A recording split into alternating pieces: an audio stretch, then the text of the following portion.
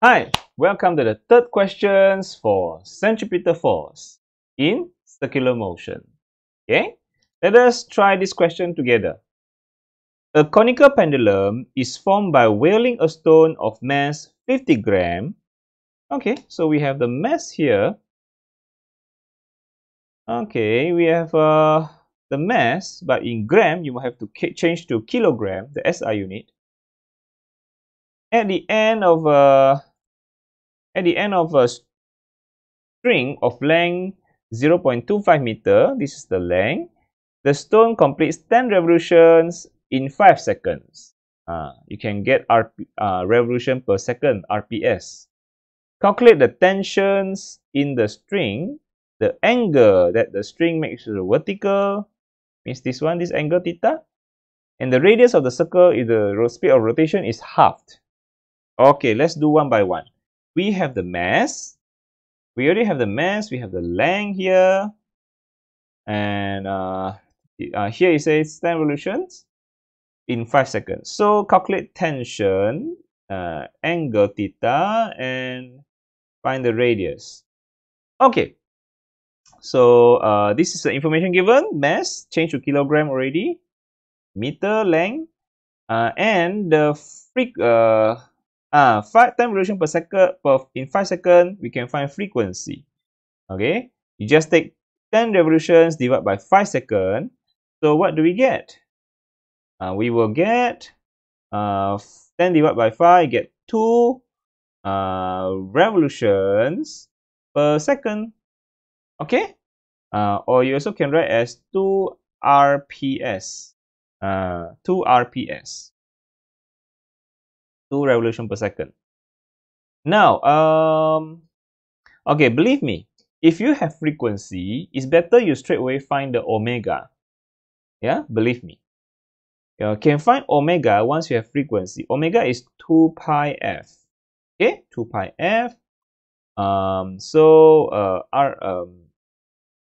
Okay, the actually frequency also can write as 2 per second. Yeah, the unit. Or also can write as 2 hertz. These are all the units. All right. So 2 pi f. So f is 2. Okay, you know this frequency means you make 2 rotations in 1 second. 2 rotation per second. 2 revolution per second. You make 2 turn in 1 second. In 1 second time, you can make 2 turn. Right? Okay, find omega. So you get 4 pi radian per second. That's the unit for omega. Radian per second. 4 pi radian per second. Now, we got the omega. Find the tension. Okay, whenever you want to try a circular motion question, you must begin with drawing free body diagram. He say it is a conical pendulum. Conical pendulum. It looks like a cone. A cone. So it looks like a cone like this. Yeah, when you turn like in a cone, whirling the stone. So these are the stone. This is the stone. This is the string. Now at the left hand side. So draw free body diagram. Show all the forces. First, you must draw a point. Yeah, draw a point at the center. You must draw the point mass. Yeah, you must have a point mass at the center, and all the forces coming out from the point mass. Yeah, all the forces you must draw coming out from that one point, the point mass. So it has the string attached. So it is pulled by the string. So it has the tension along the string. It has the weight downward. Okay. And because the circle is at the right hand side, the center of the circle is at the right hand side of the object. So the centripetal acceleration is towards the center of circle. Okay. Centripetal acceleration always towards the center of circle. So centripetal acceleration AC is also to the right. Okay, towards the center of circle, to the right. You must show the AC. You must show the AC. You must draw the AC because we want later we will put the positive and negative sign for the forces. After that, you see the tension has angle theta. Okay, this is the angle theta the string mixed with the vertical. So when this is theta, this is also theta. Yeah, this is also theta because it's like alternate angle. Yeah, alternate angle. So when you see you have tension with angle, you must resolve first. Okay, always resolve all forces with angle to get the x component and y component. So here we have if we start with this one, adjacent to angle, adjacent to theta is t cos theta for y-axis. The x-axis is opposite to angle, so it is t sine theta. Okay, good. Now follow acceleration positive, opposite acceleration negative. So what we can say is the t sine theta is positive. The t sine theta is positive because follow acceleration. And you see, in x component, it has the acceleration, means the resultant force is only at the x component. So t sine theta is the resultant force. Understand? T sine theta is the resultant force. Yeah, the resultant force. And this resultant force is the centripetal force. So T sine theta is the centripetal force which is required for the pendulum to move in a circle. It is the T sine theta that makes the pendulum to move in a circle. Okay, this T sine theta serves as the centripetal force for the circular motion to happen. Okay, now let's continue with doing our equation for x and y component. So as we have seen just now, the AC acceleration is at the x component. So that's why Fx equal to MAC. This one also equal to FC itself. So what forces we have in x component? We only has the T sine theta. And it is positive because follow acceleration. Okay, so write that down. Write that down. T sine theta equal to MAC. And T sine theta, MAC, just AC. This time, because we already have omega, so our AC, we substitute with R omega square. So our AC don't use V square over R, we use R omega square. Because we have omega. Understand? Okay, so now for on first, let's do the y component. So the y component, we have the t cos theta and mg. Okay, t cos theta and mg. Okay, so just we don't have acceleration in y component. So going up is positive, going down is negative. That's all.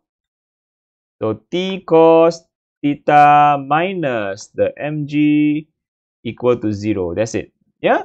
So what do we have? T cos theta is mg. Okay. So we have two equations. Equation 1, equation 2. So we must do simultaneous equation. Okay. So just take the first equation, the sine divided by cos. The sine divided by cos. So we take, because we want to use sine divided by cos to get tangent theta. That's why you use 1 divided by 2. We use 1 divided by 2. So t sine theta divided by t cos theta equal to the mr omega square divided by mg. Okay? Now we can cut off the commons, tension, the mass, the sine divided by cos, we get tangent.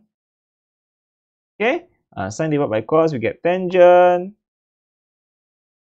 And here is left with r omega square over g. That's it.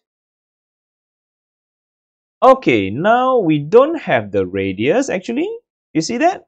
We don't have the radius. We only have the length. So how? We only have the length. We don't have the radius of circle. You know, this is a circle. This is a circle. The circle has radius r. But this r is not equal to the length of the string. No, the length of the string is the hypotenuse. So we need to find the radius of circle first before we can proceed. You see the R here? So how? So you can see this is actually a right angle triangle, just like this one. I draw over here. Radius, if we want to find the radius of the circle, we need to use trigonometry. We have the length here, theta here. So how?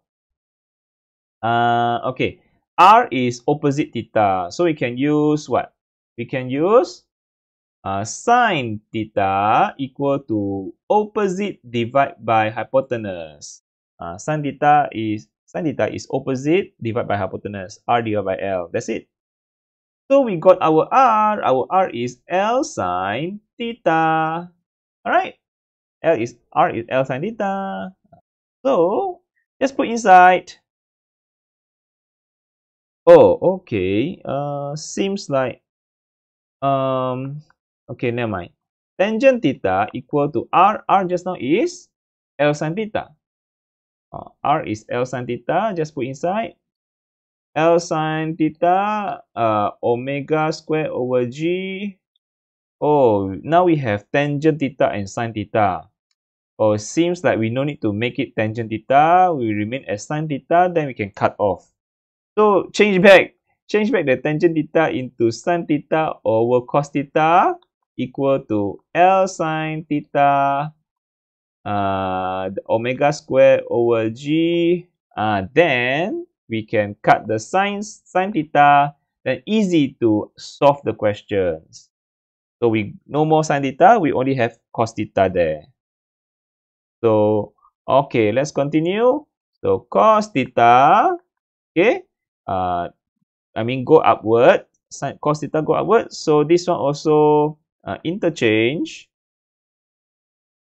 Interchange, so it becomes G on top and then over L omega square. Okay, that's it. Okay. Now we have all the values. We have the what? We have the L. We have what? L. We have L. We have G. G value is 9.81. Yeah, it didn't specify. Omega. Just now we got omega. Omega is 4 pi. Okay. So just just now the L is 0.25. So let's calculate. Let's put inside. Yeah. Our G value is 9.81 divided by our L is 0.25 meter. Our omega is 4 pi. Okay. So is it correct? 0.25 and 4 pi. 0.25 and 4 pi. Yes, that's correct. Now, so calculate and we got our theta as 75 degree 75.61 degree. Yeah, that's our theta. That's our answer for part B. That's our answer for part B. We want to find part A. Part A asks for the tension. The theta, we got the theta. The string made with vertical. Now the tension, how? Tension is just look back. Which equation can we use? Oh, we can use this one. Yeah, use the T cos theta equal to mg. The formula T cos theta equal to mg. The equation 2, yeah, equation 2, T cos theta equal to mg. Our T is equal to mg divided by cos theta. So what is our mass? What is our mass? Our mass is 0.05 kilogram. SI unit, yeah? 0.05 kilogram multiplied by G is 9.81, the gravity. Over cos, our answer for theta is 75.61. 75.61, put inside. Okay, 75.61 degree. And our tension will be 1.97 Newton. Yeah, that's it. That's the answer, 1.97.